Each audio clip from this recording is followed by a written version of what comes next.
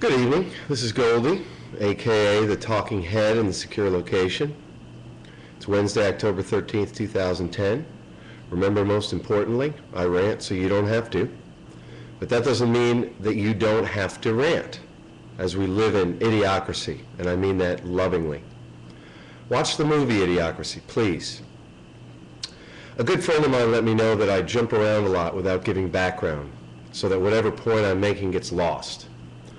I'll try to summarize the main point prior to giving you the updated information. Also, this past week, I went to a birthday party and was really encouraged by the conversations that I had. I remember that it was in March of 2009 when I called my uncle from a rowboat when I had no work. I was ranting about the cure to the economic collapse. Remember, the stock market was at its post-collapse low. And I remember thinking to myself, much like Seinfeld, gee, I'm so smart. I should make some money off this stuff. And this rant was born, although I make no money off of this. This rant is really a tutorial to you and to me. Let me give you an example. If you go back to BP number 1, I did not yet have the theory about the structural regulatory defect that the Regulate TED writes the regulations. I did not have an action plan that required constitutional amendments. I just remember first saying that the taxpayers should be responsible for the cleanup, as they, the taxpayers, were calling BP evil. And this was 100% of the taxpayers. As the gusher continued and I started ranting this theory to people, and as more facts came out about the limitation of damages, which was drafted after the Valdez, limiting damages to $75 million plus cleanup costs, the theory took shape. When the $20 billion settlement was reached, and Russian Fox News and Joe Barton started calling it extortion, that was the $20 billion Obama and BP settlement, my theory clarified. The success of this rant is proven through that evolution. You should be proud because I could not have done it without you. Maybe we will never get the needed constitutional amendments through, but at least we know what the defect is. Let me summarize what I'll be talking about today. I'll talk a little more about abolishing public education. I'll talk about the drug war and current messages about California. I'll talk about the commons in terms of incentives related to garbage bins and recycling. I will talk about the new BS regulations for offshore drilling as election messaging. I'll talk about how Rick Perry is not a Tea Partier. I will talk about RFID chips in children in 2 school districts in Houston as an abuse of our taxpayer dollars again, as well as a further erosion of privacy. I need to clarify what I meant by when I said that I want to abolish the education system, the public education system. I'm saying this much as I said that the taxpayer should pay for the BP cleanup. On its face, it sounds ridiculous, and people are coming up with all kinds of reasons why it's insane. Through that insanity, we will get clarity, I promise. Okay, if you get pregnant tonight, you do not get public school for your child. Everyone who is in public school now or is already pregnant relying on it gets public schooling. Think, if you know that if you get pregnant tonight you do not get free public schooling, you as a parent will have to decide how you're going to pay for your child's education. You will also not get student loans, nor will you get a child tax credit through the IRS. The proposed phase-out of Social Security and the phase-out of schooling are the same type of thing, and they will both take a long period of time, much like the phase-in of Social Security. Remember, the first recipients of Social Security had not paid a dime into the system. In other words, within 4 years and 9 months of my abolishment, first grade will be gone. As that last set of kids moves through the system, each succeeding grade that the last child moves through is abolished, with teachers fired and administrators fired. So the total time for such abolishment will take 22 years and 9 months from today, with tomorrow's pregnancies not getting public education at all, but today's pregnancies getting public education. I've not yet really opined on what those last kids get, the ones that are in the system. But I'm going to continue to work on that problem. And I think by saying that I want to abolish public education, I think we can focus on it. All right, what would a 4-year college charge if there were no student loans? This is something a friend of mine and I were talking about. Probably colleges would specialize, they'd start specializing in areas like music, media, or languages. The price of college would probably go down. It would maybe force the colleges to get you a job, or you wouldn't pay the high price to go to college. There would be more competition among those colleges. Do you not smell the free market if you could get the unions, the bureaucracy, and the legislators to stay out of it? All right. When 100% of the people agree on something, and I mean on a cure to a problem, I guarantee it's wrong. We had a little discussion the other night on the difference between when 100% of the people think that houses are going to go up or when 100% of the people think the stock market is going to go up. That's a trend, and it's impossible to buck the trend. But when 100% of the people agree on a cure for something, an actual cure to a problem, I'm going to say this, I guarantee it's wrong. Let me give you an example. On October 11th, 2010, on Cavuto and Friends, this is on Fox, they posted a survey question that said, do you believe that Obama's new $50 billion stimulus plan to be enacted during the lame duck session will create jobs? Obviously this is asked to Fox workers, but the results that came in among Fox watchers was 98.4% said no and 1.6% said yes. Okay? So again, the question was, do you believe that Obama's new $50 billion stimulus plan will create jobs? Basically, every single person said no.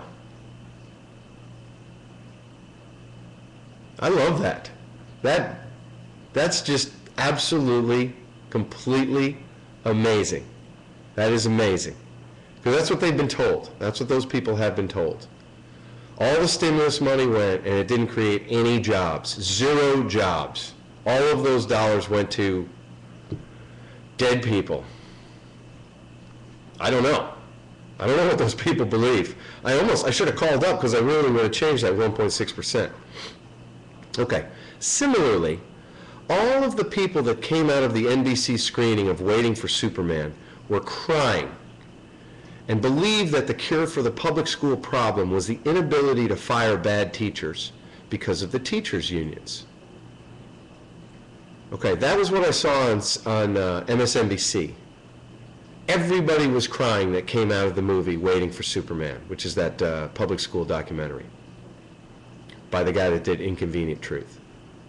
Okay, I'm going to say this again. 100% of the people are never right when it's 100% of the people. And that's currently what it is. And I'm going to go see Waiting for Superman, okay? You better go see it because we're going to talk about it. I know I'm going to cry, but that's how it goes. I was walking up the hill today, selfishly picking up trash and recycling, and I walked past a middle school where there were numerous SUVs and trucks dropping off their kids, and a few nearly empty buses dropping off their kids. This is a multifaceted issue. We are paying to have those empty buses pick up a few kids, and we are subsidizing the cheap gas that allows these people to drive their kids to school. I suggest a drop-off fee for anyone that drops off their child at school who's on a bus route. And I mean a large fee. We're paying for these buses. We're paying for the tax breaks to the oil companies. And we're subsidizing the car companies. The least we can get is a full bus. A lot less pollution, less Gulf cleanups, and a fewer dead American soldiers in Iraq securing our oil supplies. As to the drug war, I'm opposed to the cost and ineffectiveness of the drug war, as I've ran it in the past. I'm opposed to the cost of it kills me, the cost of the defense funds and prison costs for marijuana users. On October 8, 2010, on Fox and Friends, President Calderon of Mexico said legalization of marijuana in California is inconsistent with the drug war. And as I have opined in the past, this is good cover for Obama to leave California alone. Calderon's statement is correct. It is inconsistent with the failed drug war, the legalization effort. They had Ubaldo Rivera on, who explained the ineffective nature of the prohibition of marijuana. He echoed the Nat Geo special, Drugs, Inc., that showed that weed was the cornerstone of the drug cartel's funds. Also, Fox News pointed out that the liquor industry opposition showed the exact nature of the argument, a ridiculous argument. On October 11, 2010, Fox News stated that two large unions are hoping to cash in on the legalization trade in California, protecting workers in the fields and in the dispensaries. Interestingly, the inconsistency of the message on Fox, which never happens. Those guys are never inconsistent. Never. That's why I watch Fox. That's why my buddy the Tea Party guy is supposed to be watching MSNBC, and their inconsistency of message. But the inconsistency of the California marijuana message on Fox shows that Rupert Murdoch hates unions more than he hates the legalization of weed. And he's not getting pressure from the drug companies, I guess. Now, I've been kind of saying that we needed to get closer to the election, and I'm afraid as we've gotten closer, here is the other shoe beginning to drop. October 13th, 2010 in the Austin American-Statesman. Name of the article is Study, Legalizing California Marijuana Won't Hinder Cartels. It was today. In this article, the RAND Drug Policy Research Center, called Nonpartisan in the article, did a study. And I don't know how they did that study about this illegal crop that said that since Californians mostly grow their own anyway, the legalization of marijuana would only cost the drug cartels 3% of all the money they make exporting drugs to the U.S. This is the exact opposite of what the Nat Geo special said, which was more anecdotal, but I think actually more honest, in that marijuana was the cornerstone of the drug cartel's fundings. All right, so we're starting to see a few of these messages, but that one came from Rand. I remember my environmental law professor quoted them a lot, and they were okay, but I don't know how you actually study the percentage of a drug cartel's income. It's hard enough to get an informant in there, so how would they possibly study it? Seriously. And this is a big article on page 2 of the Statesman. All right. Let's go back to the commons. Remember, the commons is air, land, and water, owned by all, but not by any individual, to which I have added taxpayer funds and the health and education of the nation, notwithstanding my saying we should abolish public education. The main commons theory is that private companies make privatized profits but depend on their campaign contributions to politicians to allow them to pollute and not pay the true costs of the commons that they use. Think mining and offshore oil leases as prime examples, to which they commonize some of their costs. Think the taxpayers pay for their cleanups and destruction. There's a red herring article in the Austin American-Statesman dated September 16, 2010 with the title of U.S. to Oil Gas Firms, Plug Idle Gulf Wells, Take Apart Unused Rigs. The article re-details that there are 27,000 abandoned wells in the Gulf, some of which are definitely leaking, according to an Associated Press investigation, which also showed that most have not even been looked at for decades, with no one checking for leaks. This is because the oil and gas firms, the regulated, write the regulations, which allows them to not inspect abandoned wells, a lot of which are leaking. An article in the New York Times dated October 1st, 2010 makes me feel much more comfortable. Interior Department toughens rules for offshore oil operations. Let me quote. Interior Secretary Ken Salazar presented the new rules in a speech Thursday morning, calling them a fundamental change that will guide all future leasing and development decisions in the Gulf, Arctic, and elsewhere. We are raising the bar for safety, oversight, and environmental protection at every stage of the drilling process, he said in the speech at the Woodrow Wilson International Center for Scholars. The rules take effect immediately under emergency rulemaking powers. In an interview, Mr. Salazar said he expected oil companies to complain, but to quickly comply. We hear from industry that the regulations are too onerous, but the fact is, it's a new day, he said. There's the pre-April 20th framework of regulation and the post-April 20th framework. And the oil and gas industry better get used to it, because that's the way it's going to be.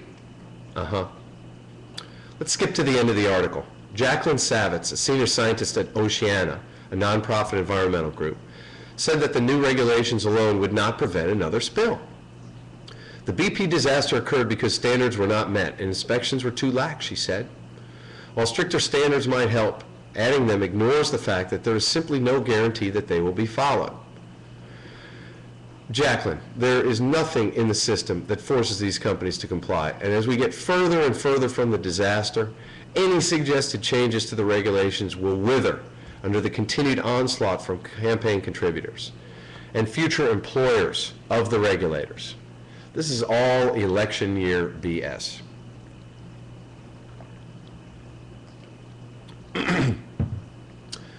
Let's look at what has happened in an even more corrupt system as a harbinger of things to come. Just substitute nuclear disaster for this BP problem and look at what happened in Hungary when reservoir ponds holding toxic sludge broke, sending a highly alkaline, caustic byproduct of aluminum production down the Hungarian countryside. Let me read. The origin of the liquid was a nearby sludge reservoir holding the leftovers of a process that converts bauxite to aluminum. For more than 25 years, residents say, a Hungarian manufacturer, MALRT, the Hungarian Aluminum Production and Trade Company, has stored such waste at several artificial storage ponds in the region. Just after noon Monday, a corner of the sludge reservoir broke, sending the goo into the surrounding countryside. The mud drowned at least 4 people and sent more than 100 to hospitals with burns caused by a highly alkaline caustic substance. 16 square miles are covered in muck. The sludge poured into streams and was headed for the Raba River, which empties into the Danube. It's already killed all the life in the local rivers and streams, but now threatens a broad international environmental disaster if high concentrations get downstream. It's already killed all the life in the local rivers and streams. A classic case of a company privatizing its profits by pushing its cleanup costs to the commons, or the taxpayers of Hungary and downstream countries. Think of the case in this country when, not if, radioactive waste that is being dumped in Andrews, Texas, west of Odessa, leaches into the groundwater out there. Or when the Indian River plant in the Hudson River upstream from Manhattan has a similar problem, a nuclear problem. Or when the South Texas nuclear plant on the Colorado River in Texas has its inevitable breach. Again, since the companies write their own regulations by giving unlimited sums to politicians under the Citizens United case and promising future jobs to the regulators, it is the structural regulatory defect that causes these disasters. The regulators and politicians must be detached from these corporate commons users and polluters through constitutional amendments. No other type of fix will permanently work. Staying on the commons. Many weeks ago, I talked about how vendors of cameras are the ones that push the surveillance cameras to the police departments that pay for these things out of our pockets. These vendors promise jobs to the cops and give huge sums to the political campaigns of the politicians making the purchasing decisions. A slight derivation of the structural regulatory defect where the regulated write the regulations. But in this case, the regulated get the purchasing of their products by the government with our tax money through their political contributions and promises of jobs to the government workers when they come out of public service. I also talked about privatizations and specifically tollways in Texas. I want to point out something that is happening in Austin that hopefully is not a part of the defect and looks okay, so that it will look like I'm not always complaining. In the Austin American-Statesman, October 6, 2010, the article is Low-Profile Flyovers Planned for New Toll Lanes. In that article, it's detailed that new toll lanes are going to be added to Mopac in Austin, that's a main highway on the west side, that will be owned by the state. Yay! Not owned by Spain, not owned by private bondholders, but owned by the state. Now, if the bonds are foreclosed on, yeah, they'll own it, but If the tolls pay, then the state will get the fees. And finally, this is a fee where the benefits for the use of the commons will be paid for by the user of the commons and not by us, the taxpayers. It seems so easy, doesn't it? I mean, this is what keeps the tragedy from happening. The tragedy is that the users of the commons are not the ones that pay. Therefore, they have no incentive to keep it clean, keep it maintained, keep it with topsoil, etc. Okay. As to a classic free market commonized cost issue, on the same walk up the hill that I did today, I noticed that most people do not face their trash bins pursuant to the arrow on the bin, which makes it easy for the garbage truck to pick up the bin. And I also noticed that a lot of people put plastic bags and other non-recyclable items in their recycling bins. As Garrett Hardin put it in his Living Within Limits, the tragedy of the commons happens because the person who uses the commons does not have an incentive to keep the commons from being decimated. They only pay a portion. The cost is commonized, and the person running their cattle on the commons gets the full benefit of the commons, but the cost is split up among all the users. Similarly, the person that fails to put the bin in the correct direction or puts a plastic bag in the recycling bin adds a minuscule cost to the total fees, but the individual does not have an incentive that they can see to do it correctly.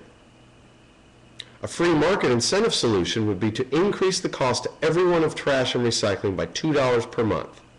And you get a rebate of $1 if your bin is facing the right way, and a rebate of $1 if there are no non-recyclables in your bin. Penalties don't work, we've seen, but bonuses do.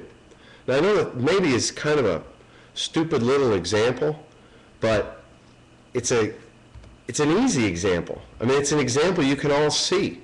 If you're in Austin, the bin has an arrow on it. The reason for that is so that they can more quickly pick up your trash. The reason why they give you a list of things to put in the recycling bin is so that you don't put plastic bags in there which mucks up the recycling machine. So people do it all the time. You know why? Because there's no incentive for them not to. You have to give people incentives to do the right thing. You have to give corporations incentives to do the right thing. It's the only way it'll work. Ethics won't work. Goodness won't work. Altruism won't work. An almost related story appeared in the Austin American-Statesman, October 6, 2010. Quotes, Canada, U.S. unite to study Asian carp threat, close quotes. A few years ago, the city of Austin put several thousand sterile Asian carp in the Colorado River's portion called Lake Austin, which is ringed by very, very expensive homes. It seems that weeds had overtaken the lake and were threatening to overwhelm the ability of the $100,000 mastercrafts and ski nautiques, carrying rich sons and daughters and their fellow frat brothers and sorority sisters to move through these weeds. At the time, as several of my friends can attest, I called them the Jurassic Park Asian carp, opining that they would reproduce anyway or some other unintended consequences would occur. Well, in this article, and I quote, Canadian and U.S. scientists on Tuesday announced the launch of a joint study that will look at the likelihood that Asian carp will spread across the Great Lakes and decimate the fish populations if allowed to gain a foothold. Asian carp were imported in the early 1970s to cleanse algae from southern fish farms and sewage treatment plants. They escaped into the Mississippi River and have migrated northward ever since.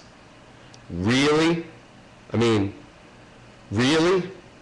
This was back in the 70s. So it's more important here in Austin to keep a few rich landowners happy by introducing a truly invasive species than to allow the weeds to do their thing in a freshwater river. It sure makes me comfortable knowing that Monsanto is doing gene splicing with corn to make it resistant to Roundup so that they can spray Roundup on the corn that we eat. Really? The reason why I'm saying really, Glenn Beck is loving it right now. I've been watching him a bunch. He loves that word really. But seriously, we trust Monsanto to do gene splicing to allow Roundup to be sprayed onto the corn, which will kill the weeds, but but the Roundup is in the corn. Monsanto writes the regulations that say that the Roundup type, or the gene splicing that they do, is safe for us to eat. Do you really feel comfortable eating corn? All right. On October 6, 2010, on the Fox crawling ticker along the bottom, 1 or 2 alcoholic beverages in a week doesn't affect the development of the baby during pregnancy. Interesting. It seems to make so much sense. 1 or 2 alcoholic beverages in a week doesn't affect the development of the baby during pregnancy. So please, ladies, if you're pregnant, you should drink. I wonder who put out or sanctioned the study. And I wonder if they advertise on Fox. By the way, spoiler alert, this is messaging, election messaging. This is for all Tea Partiers that are going to vote for the Tea Party candidate for governor in Texas, Rick Perry. Remember he said he wanted to secede from the Union? And he's a big 10th Amendment person. He doesn't need any money from the federal government with all of those onerous strings that the feds put on them. By the way, the 10th Amendment is very popular with the Tea Party, as it's the amendment where if a power was not granted to the federal government, it was reserved to the states. Well, remember, Rick Perry took billions from the feds in the last legislative session to balance the budget. And in the October 11, 2010 Austin American-Statesman, the headline reads, "State may appeal for aid. Perry's office might seek federal loans for cleanup after Obama administration denies requests to step in." This is for federal funds for the cleanup in a bunch of counties after Tropical Storm Hermine.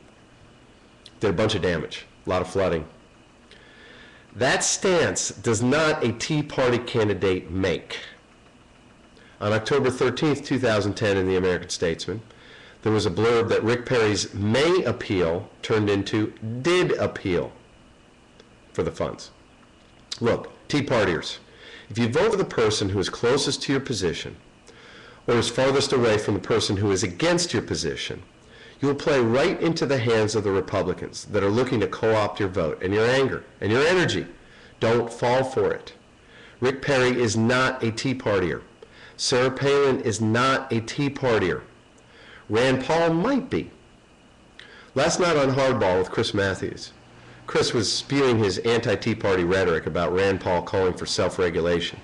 And Matthews was using the example of the Chilean mining disaster as what we would have in this country if we had self-regulation of mining. Now, I understand that Rand Paul is calling for an end to all regulation. I actually don't believe that he believes that. But it's just like my call to abolish public education.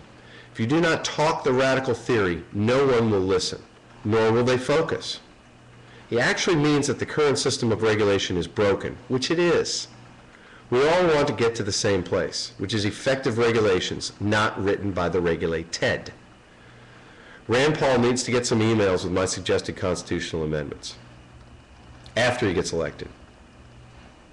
Also, the White House is complaining about the U.S. Chamber of Commerce and all of its donations to Republicans.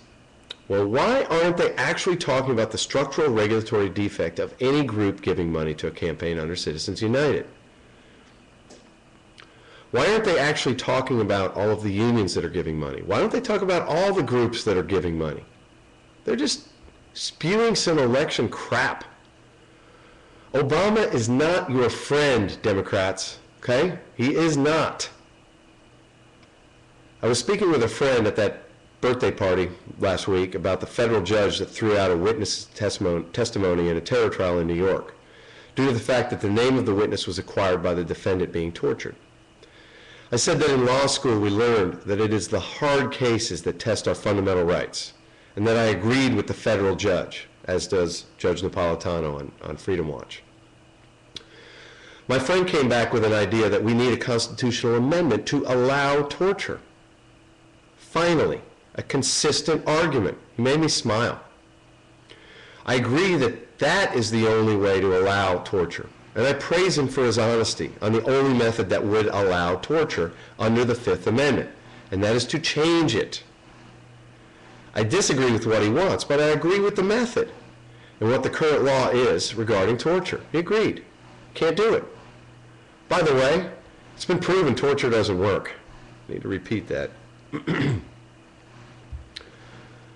Also, our buddy Neil Cavuto on Fox, he's calling for an end to all pork, and I think he's acting like he wants to run for president or something. I mean, Glenn Beck has really kind of gotten those guys going on Fox. But he's calling for an end to all pork. Well, on Monday night, a good friend and I were speaking about this BS call from Cavuto. This took about 10 seconds to analyze and dismiss. And here's the question. When is something pork, and when is it actually a road repair? I love the concept. However, it seems to be an election ploy designed to box any politician into a corner from a pro-Republican commentator. End of analysis. How are you going to decide what is pork and what isn't? It's impossible. I mean, that's the problem.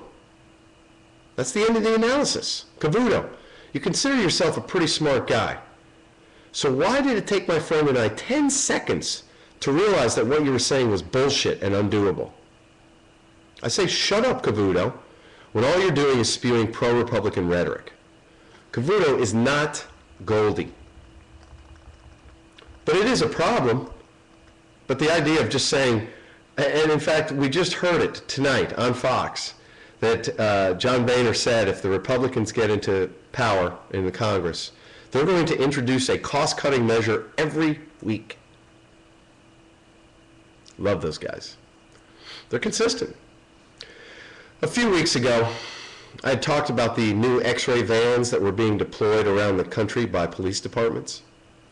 The vans allow the operator inside to look inside cars for IEDs, and the example on the website showed that the X-rays also showed underneath the clothes of a driver of the car being X-rayed, kind of like the full-body scanners at airports. As usual, I was opposed to this gross intrusion of privacy due to several factors. One, of course, being the fact that these X-rays would be able to see inside of the homes that they went past, which, of course, was not on the website or in the story. I did not bring up the health issues associated with these X-rays. However, in an October 4th, 2010 article in the UC Berkeley News entitled X-rays linked to increased childhood leukemia risk, a study showed the increased risk of leukemia in children due to X-rays. And I'm going to read this. Berkeley, diagnostic X-rays may increase the risk of developing childhood leukemia, according to a new study by researchers at the University of California, Berkeley School of Public Health. Specifically, the researchers found that children with acute lymphoid leukemia had almost twice the chance of having been exposed to 3 or more X-rays compared to the children who did not have leukemia. For B-cell, even 1 X-ray was enough to moderately increase the risk. The results differed slightly by the region of the body imaged, with a modest increase associated with chest X-rays. The new findings published in October 2010 issue of the International Journal of Epidemiology come from the Northern California Childhood Leukemia Study, a population-based case control study that includes 35 counties in the northern and central regions of the state. While the relationship between high doses of radiation and cancer is well known, significant debate still surrounds the health impacts from the low doses of radiation typical of conventional X-rays or radiographs. Natural sources of ionizing radiation are ubiquitous, from the air we breathe to the soil we walk on. Government sources say that, on average, each American is exposed to 360 millirems of radiation a year from both natural and man-made sources, including radon, air travel, and diagnostic X-rays. A rem is the standard unit of measurement of absorbed ionizing radiation in living tissue. Ionizing radiation is known to cause cancer in humans, whereas non-ionizing radiation, such as exposures associated with radio signals, microwaves, and electric power lines, is not. The dose of ionizing radiation from a single chest X-ray is roughly equivalent to the amount one would get from natural surroundings in 10 days, which is still considered low. The general clinical impression has been that the level of radiation a child would be exposed to today from a conventional X-ray would not confer an additional risk for cancer, said Patricia Buffler, UC Berkeley professor of epidemiology and principal investigator of the Northern California Childhood Leukemia Study. The results of our study were not what we expected. Leukemia is a cancer of the white blood cells, the soldiers in the body's immune system responsible for detecting and destroying disease-causing agents. According to the American Cancer Society, it's the most common childhood cancer, accounting for nearly a third of all cancers among children younger than 15 years old. So, I'm absolutely sure that this increased risk has been taken into account by these police departments and whatever other governmental agencies are deploying these things in the U.S. and around the world, these X-ray vans. They're constantly driving down streets. Constantly. And I know, and I feel really good that they're doing everything possible to make sure these increased risks are outweighed by whatever the freak information they're getting by X-raying inside the homes and cars that these vans are cruising past. And I'm also completely confident that any nude images that they receive from these X-rays are being properly used and will never end up on the internet so as to avoid another Rutgers student from jumping off the George Washington Bridge. I feel great. You may remember a few weeks ago, I had related a story that appeared on Free Speech TV concerning California's Contra Costa County's use of the RFID chip transmitters being attached to students in schools there. It's actually preschool students. As you may remember, I'm opposed to surveillance and privacy intrusions in general, as they don't work, and there's no way to safeguard the data that can be gotten legally and illegally from these intrusions, whether they be cameras, smart driver's licenses, and I don't mean smart drivers, I mean smart cards, or RFIDs attached to our children. And whether the misused data is nude images that leads to the irreparable harm of suicides or not getting into law school, or identity theft. There was an article in the Houston Chronicle, October 12, 2010, entitled, "Some Worry About the Use of Badges to Track Students in the Houston Area." Let me read a few pieces of it. Radio frequency identification, the same technology used to monitor cattle, is tracking students in the Spring and Santa Fe school districts. Identification badges for some students in both school districts now include tracking devices that allow campus administrators to keep tabs on students' whereabouts on campus. School leaders say the devices improve security and increase attendance rates. It's a wonderful asset, said Veronica Vigil, principal of Bailey Middle School in Spring, one of the campuses that introduced the high-tech badges this fall. But some parents and privacy advocates question whether the technology could have unintended consequences. The tags remind them of George Orwell's Big Brother, and they worry that hackers could figure a way to track students after they leave school. Identity theft and stalking could become serious concerns, some said. There's real questions about the security risks involved with these gadgets, said Dottie Griffith, Public Education Director for the ACLU of Texas. Readers can skim information. To the best of my knowledge, these things are not foolproof. We constantly see cases where people are skimming, hacking, and stealing identities from sophisticated systems.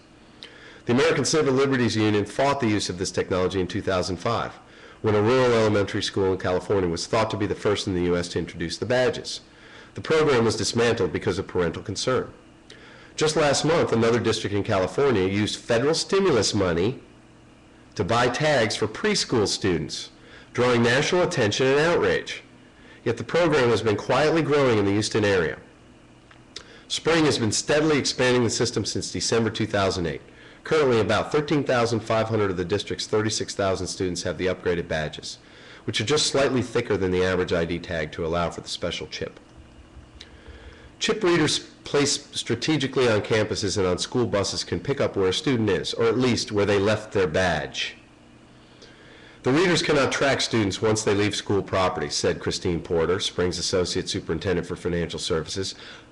Okay, Christine, I feel very comfortable. You know exactly what you're talking about. You work for the school district. Back to the quote. The biggest benefit so far has been recovering attendance funding at middle and high schools. Recovering attendance funding, okay, has been the biggest benefit. Every day, the district uses the tracking system to check on the whereabouts of students counted absent by classroom teachers. Oftentimes, a student is somewhere else on campus, allowing the district to recover $194,000 in state funding since December 2008. The technology easily pays for itself within about 3 years at secondary schools, Porter said. Students haven't complained much about the new badges. Most students are used to being dying here. Most students are used to being electronically monitored. Their campuses have had surveillance cameras for years. It feels like someone's watching you at all times, said Jackery Jackson, 11, a sixth grader at Bailey Middle School. Classmate Cameron Jefferson admits that it feels a bit awkward to know adults can track her every movement on campus, but she understands the benefits. This is a 6th grader. It makes you mindful knowing that you could get caught if you do something wrong, she added. In case of a fire, administrators would be able to see if any students are trapped inside a building. If a student disappears, they'll know exactly when they left campus. Without fanfare, the Santa Fe School District followed Spring's lead and introduced the special ID tags at their secondary schools this fall. They've received few complaints about the mandatory badges. Without fanfare. They didn't announce it. It's a very secure system, said Patty Hansard, spokeswoman for the Santa Fe ISD. There's no data to confirm that there's any health or safety risks. Parent Jennifer Alvarez said she has several concerns about the technology, from whether the chips could have negative health implications to whether predators could hack into the system. While we can control our district and have good intent, we do not control the other outside persons, she said. The system ultimately puts students at a safety risk if bad intent is acted upon, a factor we do not control. State officials were surprised to learn about the technology and urged districts to offer an alternative to families with concern. They can't deny a kid an education for refusing to use it, Texas Education Agency spokeswoman Dieta Culbertson said.